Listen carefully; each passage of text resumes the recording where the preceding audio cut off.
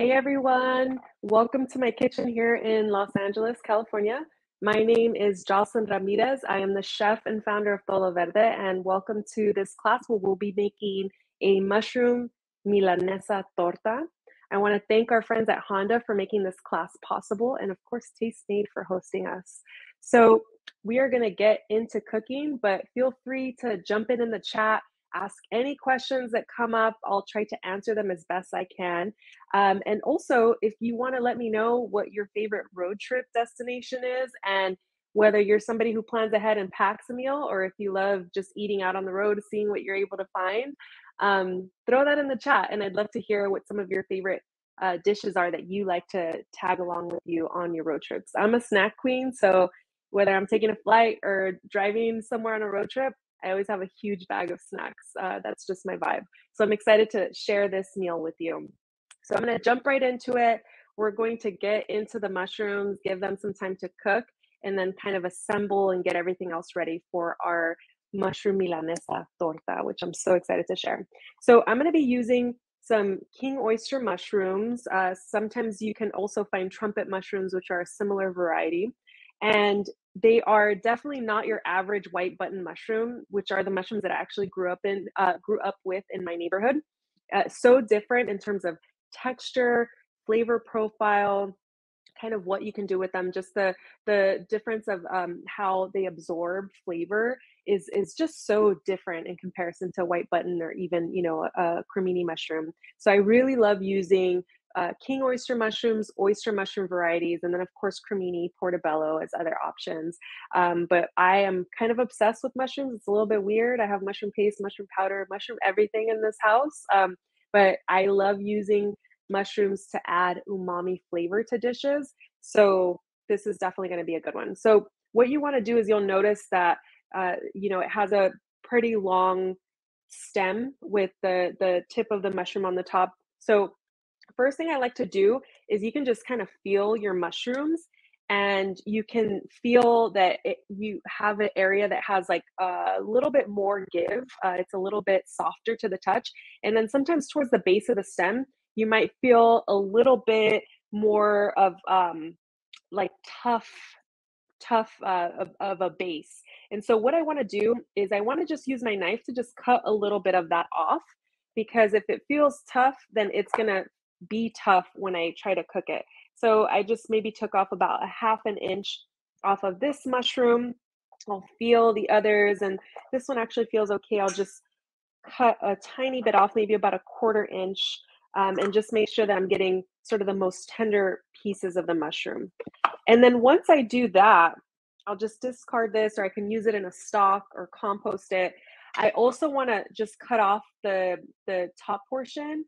You can go either way. You can, sorry, I'm like going back and forth on the camera here. You can either cut off the top portion, or you can just go ahead and include it and slice it right up. The reason I just like to cut it off is because if I slice it lengthwise this way, then I'll just have a little bit of unevenness in terms of the size. So if I cut that off, I have a nice flat piece. So pretty much I'm trying to get as many flat pieces as possible. And then I'll cut lengthwise to about a quarter inch size or so to get my other flat pieces of mushroom. And so I'll just kind of keep going through and cutting up my mushroom top and then cutting and slicing through. So someone's asking if I've ever had mushroom coffee. Actually, there is a brand that sends me mushroom coffee often. And funny enough, I don't drink coffee.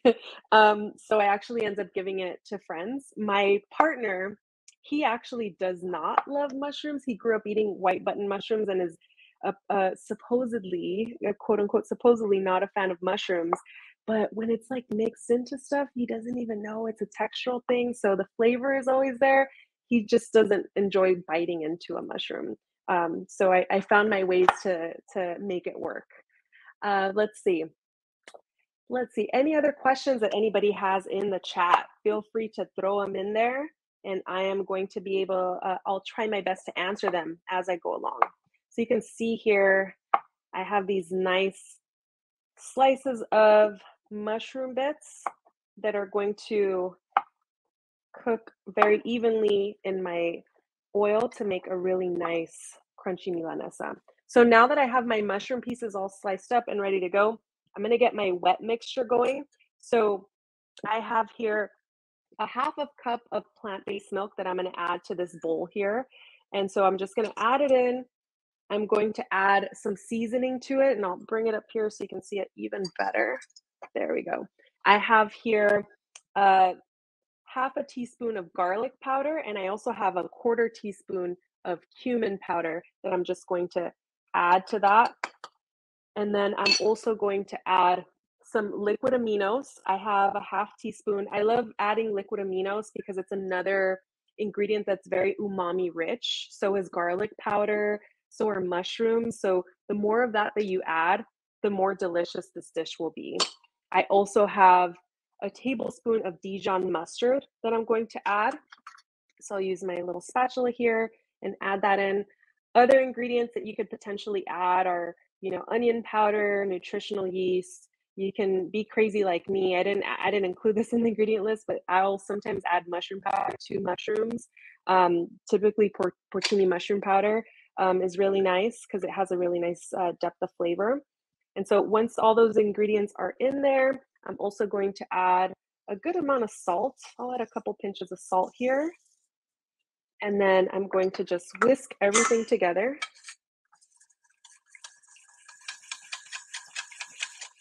Until you get your nice little wet mixture. It's definitely runny. It's not as thick as a batter. It's just something to just get the mushrooms a little bit damp so that they can get a good grip of the flour that we have as well as the breadcrumbs. So now that I have that, you can give it a little taste if you want. You can put a little dot on the back of your hand, give it a little taste. It should taste garlicky. You should be able to taste the mustard. I'm gonna add another little bit of salt. I want this to be a little bit salty just because obviously this is the main way that we're seasoning our mushrooms. And then of course you can always add more seasoning, whether it's to the wet mixture or if it's directly to the dry seasoning, you can always add it. So now what I'm gonna be doing here, let me grab my tongs. I'm going to just add the mushrooms to the wet mixture. Then I'm going to bring it over to the flour, which is a half a cup of all-purpose flour. I'm going to sort of tap that off, add it one more time into the wet mixture, and then I'm going to bring it into some panko breadcrumbs, or if you have some breadcrumbs already at home from a meal that you made or bread that's about to spoil or whatever it may be, you can totally use that. And I'm actually going to just start dropping these directly into oil that I have in my skillet. I have a cast iron skillet that's been preheating with some oil in it, and it's nice and hot. I don't know if you can hear that sizzle. I'll get closer to the mic. Hopefully you hear that little bit of sizzle. And I'm going to let that start working, and I'll keep going. So let's see here. There we go. Let me grab another headphone just to make sure you can hear me properly. There we go. And I'm going to just keep going. I'm going to keep adding a few pieces at a time now that I've demoed that first one, just to kind of give you a sense of what that looks like. You just want to get the mushrooms a little bit moist, bring them into the flour just to get a little bit of a coating, bring it back into my wet mixture, and then I'll bring them into the breadcrumbs. There we go. And I'll drop them directly into my oil. So you can see it's super easy. This is something that you can absolutely do. Get the mushrooms ready the day of, the morning of your road trip. If you're taking it, I mean, you might just be eating it on a weeknight, who knows? But it's something that you can definitely kind of get up on, or get all your ingredients all mixed out on the day that you're going to take your trip. And then you can just assemble it or bring it together on the morning of, the day before. On the day before, maybe on the morning of, if you cook them the day before, on the morning of, you can go ahead and just like pop them in a toaster oven or in an oven just to get them nice and hot again. So I'm going to flip over my first mushroom, and I'll bring it to the camera in a little bit so you can see how golden and nice they are getting. I'm just cooking them on one side, the first side, for maybe like 1 to 3 minutes or so. You can see the color. Once you get that nice golden color, you can start to flip them over. So the others are still not quite ready to flip. And even though they're cooking in oil, you're always going to have a few hot spots. So you might have an area that's cooking at a little bit of a faster rate than the others. And so you just want to kind of keep your eye on that hot spot and make sure you're not burning anything. So let's see. Oh, and I want to make sure that I show you what the first mushroom is looking like. Just give me 1 second and I will bring that out. Ooh, and I'm trying to multitask, going back and forth here. Somebody's asking what other veggies would you use instead of mushrooms? Honestly, if you weren't using mushrooms, you could totally do this with tofu, tempeh, eggplant is really great. You can definitely, use whatever your favorite veggie is. I mean, we've definitely seen like tempura, everything, right? You can even do like asparagus if you wanted to. So it's really, maybe it's whatever you have on hand in your fridge before you go on your trip. I know we always try to use up whatever we have in the fridge, or I try to throw anything in the freezer before I'm about to head out of town. So it could be that, right? All right, that first one is almost ready for some show and tell action. Not quite yet. I can show you here with this one, hopefully. Oh, and I'm taking some of that breading off. Hopefully you can kind of see here that nice brown, crispy exterior. That's what I'm looking for. A nice brown, crunchy panko breadcrumb coating. And I want to be careful to not overcrowd the pan. I can probably fit maybe one more, but I want to be mindful to make sure each one doesn't get overcrowded. That's the thing with mushrooms. When you overcrowd, sometimes they sweat more than they crisp up. So you want to be cautious of that, even in this situation, or even if you're just pan searing mushrooms, you want to make sure that you're not overdoing it. Sometimes we want to go more quickly, and it just doesn't work out that way. So you have to kind of go with the flow of how these mushrooms need to cook. Another thing I will say with cooking mushrooms generally is that they can take quite a bit of oil. Mushrooms do have, just by nature, quite a bit of liquid in them, water. And so when you're cooking with mushrooms, don't skimp out on the oil. You want to make sure that you have enough oil there that you're going to be able to properly pan fry. How long do you fry them in oil?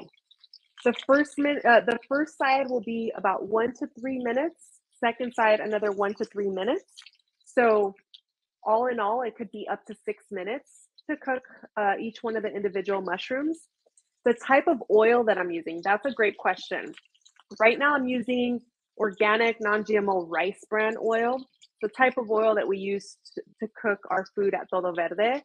And here at home, I also use grapeseed oil, avocado oil, sunflower seed oil.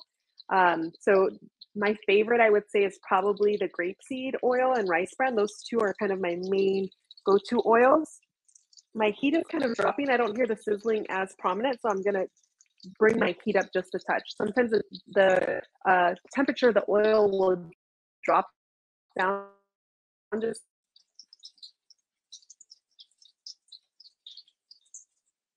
hopefully you can still hear me. I'll speak loudly to make sure you can hear me. I'm going to start pulling out some of these mushrooms here. And this is actually a good example to show you what a higher temp looks like versus the lower temp. Let me pull these out. This one is not quite ready yet. Ooh, and I have some crispy bits that I am excited to also include in the sandwich and the torta. So I have some mushrooms here. Hopefully you can see it. Yes. Okay, great. So these I just pulled out. You can see I have a nice crunchy exterior, a little bit more golden than these first ones, but still all the while really great, really exciting. So I'm gonna keep frying up a few more. I probably won't get to all of them right now just because I wanna make sure that we have time to go all the way through and finish up our torta. So I'll just finish up frying up this last one. And while that's going, let me just kind of clean up my station here and get ready for some torta activity here. I'm just gonna pull these over to the side. Put these in the flour actually. There we go. All right. So while that last one's cooking, all I wanna do is I wanna get my avocado ready. I wanna also get my tomato slices ready. And then I also just want to let you all know what other ingredients I have here. So I have some lettuce that I grew in my backyard, literally. It's from a tower that I have, a hydroponic tower that's growing. And that is going to be a nice little freshness to the torta. I also have some slices, I like really thick slices of tomato. So some nice thick slices of tomato. I want to make sure the tomato is there, prominent part of the torta. I also have an avocado, which feels like it's perfect. So what I like to do is just kind of squeeze down on the top and bottom of the aguacate. And if it gives just a little bit, I think it's going to be just right. I've also recently heard a tip where if you take the little stem off and it looks green inside where the stem came off, that means it's also just ready for us to use. So I'm going to open this one up and we have a perfect avocado. Perfect avocado. Great. So I'm excited to use this. I know in the recipe, if you saw the ingredient list, it said half of a Hass avocado, medium-sized Hass avocado. I might end up using the whole thing. I love avocado. I have an avocado tattoo. I grew up eating avocados. So I'll probably end up using the whole thing because who wants to leave a half of avocado behind? Unless you already have a half of avocado just hanging out in your fridge already. You definitely want to try to use up what you have here. All right. So let me make sure I'm seeing the questions properly. What else do you grow at home? Oh, awesome. I love growing things at home. Last year, I grew everything from lemongrass, tomatoes, cilantro. I have tons of mint, Mexican oregano. What else do I have? Lettuces. I have a little olive tree that I'm cultivating, rosemary, lavender, like just a ton of different stuff. I'm so fortunate to be in our home now that has a lot of green space. Before that, I lived in a studio and I had to go to a community garden plot. And now I'm able to grow so much food here at home. And now I'm actually starting to focus a little bit more on like California natives and also trying to play around with the sunlight. So I'm going to plant my olive tree in an area that provides a little bit more shade for some of the plants that just can't take this LA heat during the summer. It's crazy, global warming, but that's not what this class is about. I'm going to get crazy sidetracked right now. We won't do that. But those are some of the things that I grow. So I am going to just pretend that we cooked through all of the mushrooms, which we did not, but let's pretend we did. Let's pretend that I didn't like almost kill that last mushroom and burn it because I'm so distracted talking about what I grow at home. But let me turn off this front oil, make sure my back burner is on. And the other thing I like to do is just lightly toast my bread. And here's the thing, if you are not familiar with virote or bolillo, this is a big debate in the Mexican community. Is it virote? Is it bolillo? And so some people use those two names interchangeably. I believe that there is a difference. The bolillo, as I know it, is more of like a French bread, typically using white flour, sometimes wheat flour. In this case, I'm using wheat flour. And it's a softer bread. It almost feels like it's slightly sweet, but it doesn't have any sugar added or anything like that. It's just flour, water. It's a really simple recipe. And then virote will sometimes, depending on where you're from, in Mexico, will be a little bit fermented, a little bit more dense. a little bit crunchier exterior. I'm going to put this down to start toasting as I talk about that. And sometimes salado. So if you're salted. So if you're from Guadalajara, where people eat tortas ahogadas, which is like a drowned torta, literally drowned in salsa, then you need a bread that's like able to hold up against that, where like this really soft, airy one is not able to do that. You really need like a dense, firm bread. And that is the virote that I know, virote salado. So that's just my 2 cents on it. Don't go crazy on the chat. Like, don't at me on you know, social media. People are going to come for me for trying to talk about that right now. But that's how I grew up, kind of distinguishing between the two. And growing up, I mostly ate bolillo, which is the unsalted version. And then virote, I ate when I ate like tortas ahogadas or something that was like a little bit more hearty or substantial. So I just want to warm this through. It doesn't have to get crazy toasted.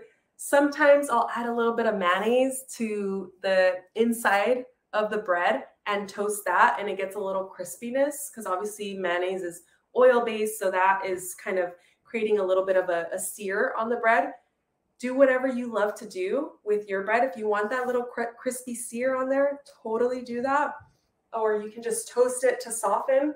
I really like my bread to be a little bit more toasted. My partner likes his bread to just be soft.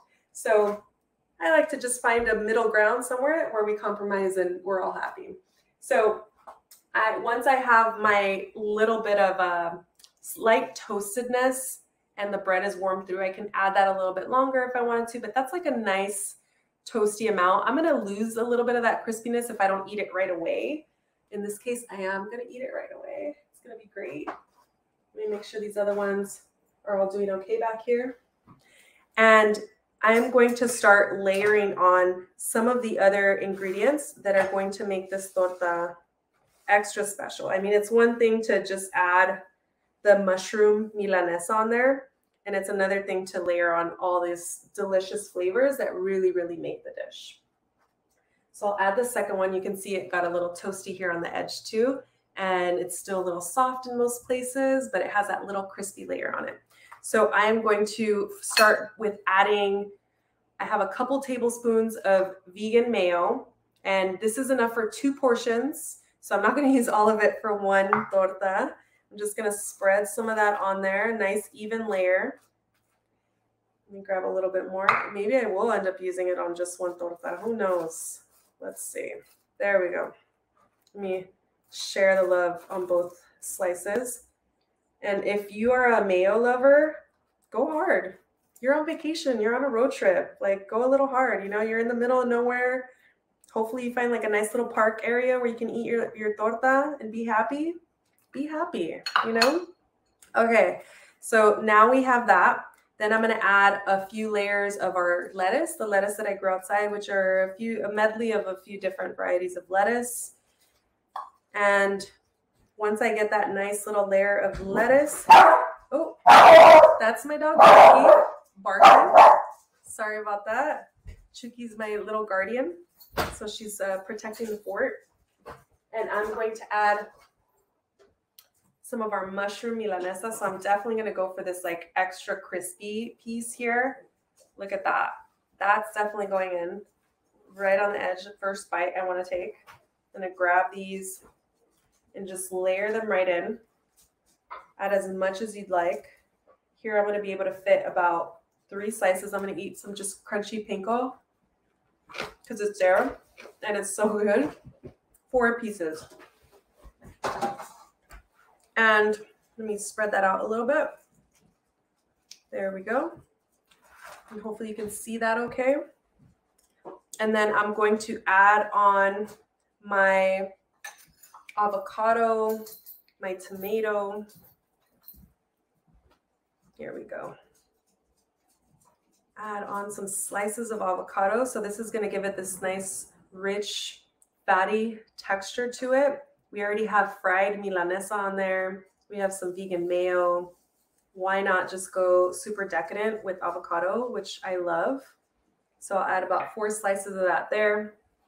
A couple slices of tomato on there. Hopefully I can get it to stay on there. There we go. Yeah, there we go. That's going to be my challenge of my trip, trying to keep everything all together.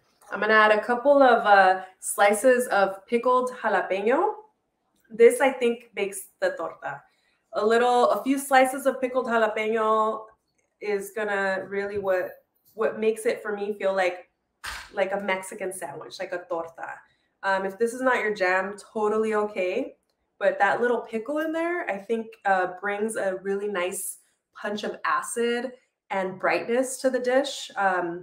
Sometimes I have a whole chile on the side that I just bite into if you don't have the slices. So you can do either or. And then a little bit of salsa, because why not? So I have a little bit of salsa roja here, and it's a little chunky. I like that little chunkiness. Salsa de tomate. So I'm just going to pour some of that on my bread. Hopefully some of that will kind of absorb in.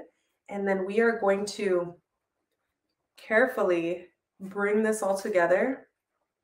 If you're able to wrap it up in a piece of parchment paper, piece of plastic wrap, and all that kind of compacting together is going to hold it tight a little bit better. And when you open it up hours later, it's going to be just perfect. But here is our torta. Check that out. So good. So, so good. So any questions coming up in the chat? I want to take a bite as I'm waiting to see if any questions come in. Ooh, here we go.